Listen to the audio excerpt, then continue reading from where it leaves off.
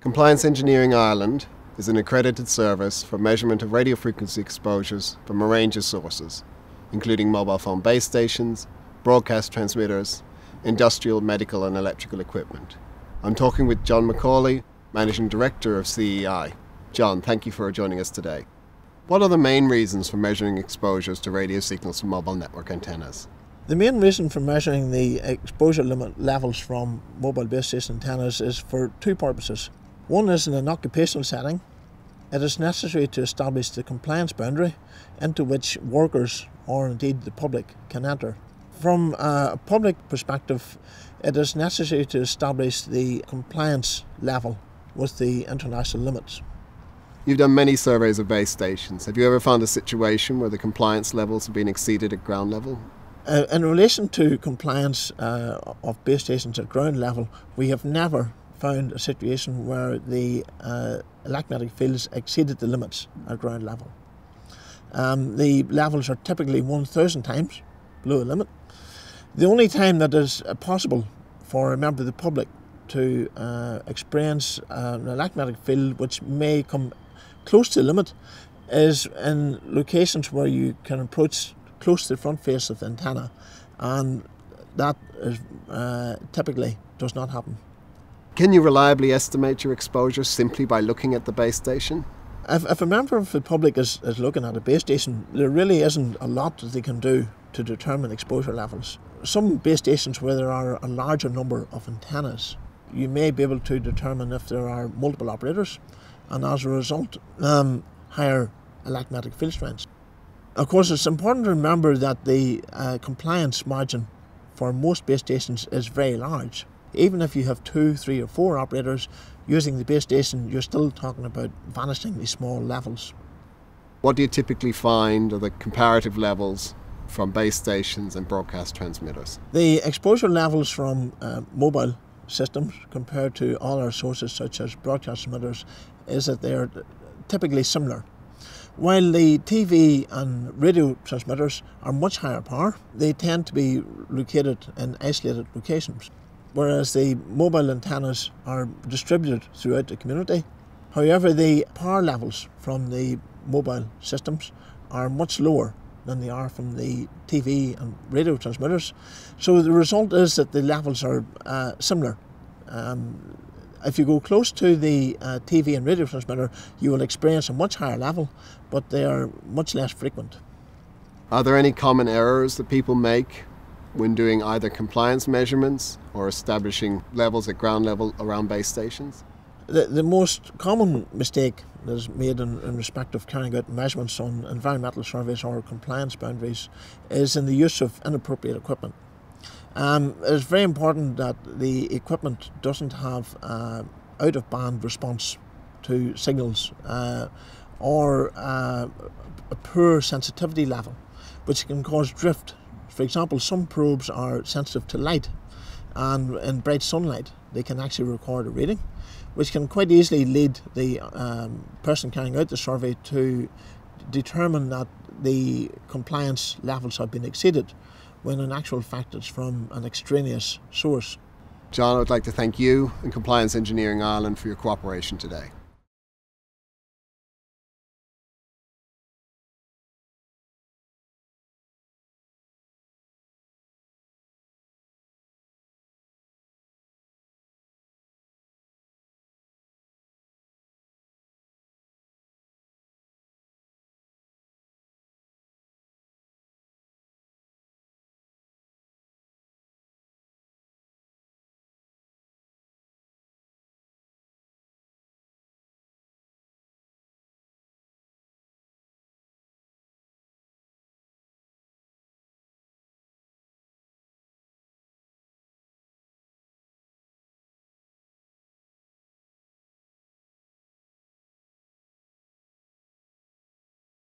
What's the process for taking measurements close to a mobile network antenna? When you're establishing the zone around the antenna, it is necessary to approach the antenna with the meter outreached in your hand to ensure that the meter enters the boundary before the body. This is to establish the compliance boundary. This allows the operator of the antenna system to establish areas into which the workers can enter and which the public can enter. The measurement of the compliance boundary is typically carried out using a broadband meter. The operator approaches the antenna with the meter outstretched so that the meter enters the field before the operator. The purpose is to establish the volume around the antenna, which is known as the compliance boundary. So typically you approach the antenna from the front, find out the distance where you reach the limit, then scan in height to establish the height at which it's exceeded, and then traverse a 360-degree arc around the antenna to determine the area of the beam. The beam emits from the front of the antenna, so levels are only measured in front of the antenna. You can approach right up to the back of the antenna without exceeding the occupational limit or the public limit. It's important to remember in the case of mobile phone base stations antennas that they are typically well away from access from workers or the public.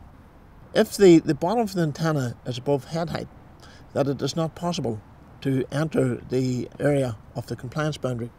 If you are able to gain access to the front face of the antenna, the occupational limit is typically reached at a distance of about 1 to 2 metres from the front face of the antenna. The public limit would be reached at a distance of perhaps 3 to 4 metres from the front face of the antenna. The circular type of antennas that you see on a base station are what's known as radio links. These antennas produce a pencil beam which is used to transmit the signal to another distant point, and because they use very low power levels, the compliance boundary is typically not exceeded until you enter a zone very, very close to the front face of the antenna, which is typically the probe has to be put inside the antenna in order to measure a level which exceeds the limit. Typically, if you are at any location, even in front of the antenna, you are compliant with the limits. John, I would like to thank you and Compliance Engineering Ireland for your cooperation today.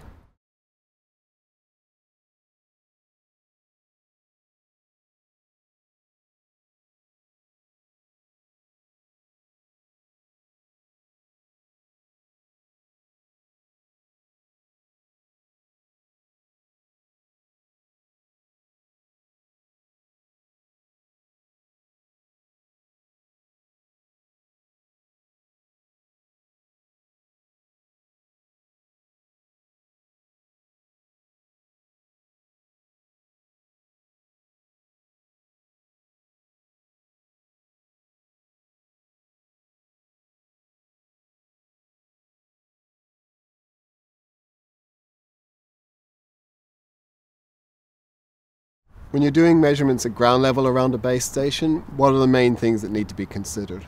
When doing measurements at ground level around a mobile phone base station, most base stations, the antennas are located at 15 metres height or greater. So as a result, the beam from the antennas doesn't actually reach the ground until a distance of perhaps 60 to 100 metres away from the antenna. The primary purpose is to determine the location at which you have the highest field strength, and that is the point at which the beam interacts with the ground.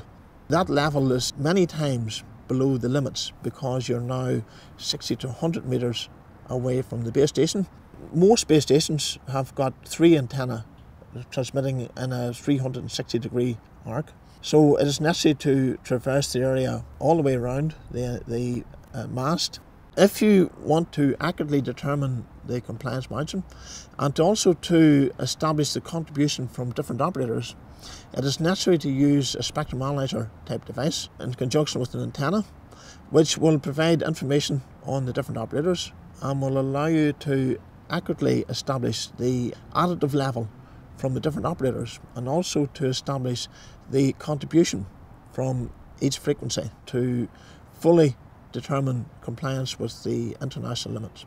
The levels decrease with the square of distance, so they decrease quite quickly. When the point is found at which the highest signals are existing, we then normally use a spectrum analyzer type device in order to determine the actual compliance margin. The levels from an environmental survey would typically be perhaps 1,000 times below the limit.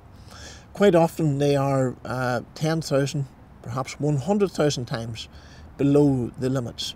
And that is in an open area. When you enter a building, because of the absorption of the surface of the building of the electromagnetic fields, the compliance levels are typically always greater than 10,000 times, and usually more than 100,000 or 1,000,000 times below the limits. So as a result, the exposure levels to electromagnetic fields from mobile phone base stations are vanishingly small.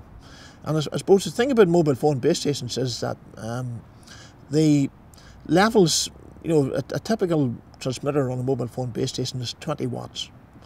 If you think of our normal light bulb is 60 watts. So the actual power level in the system is actually very low. And as a result, we have these very large compliance levels. Unfortunately, with electromagnetic fields, we can't see, feel or hear them. So as a result, we do not have a personal assessment of what the levels are like. So as a result, it is necessary to carry out measurements to establish that compliance level. John, I would like to thank you and Compliance Engineering Ireland for your cooperation today.